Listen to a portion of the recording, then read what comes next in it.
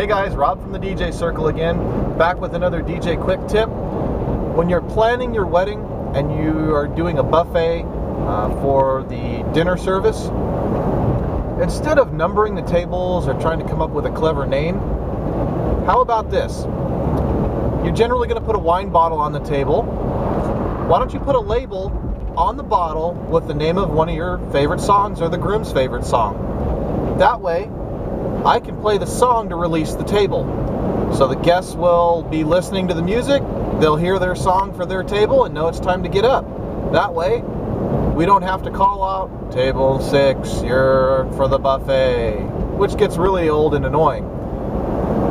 It's a lot of fun and a great way to play some good music that you really want to hear during dinner time. So, thanks again for watching, and we'll see you next time.